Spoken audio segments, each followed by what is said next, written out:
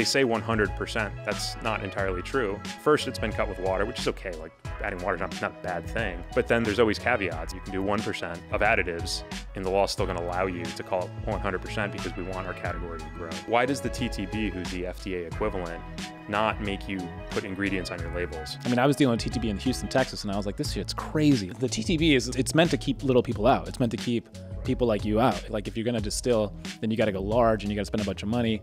And so it keeps like any innovation out. All these hurdles are there on purpose. There's a bunch of lobbying that's been on to protect, the people that have been there for hundreds of years.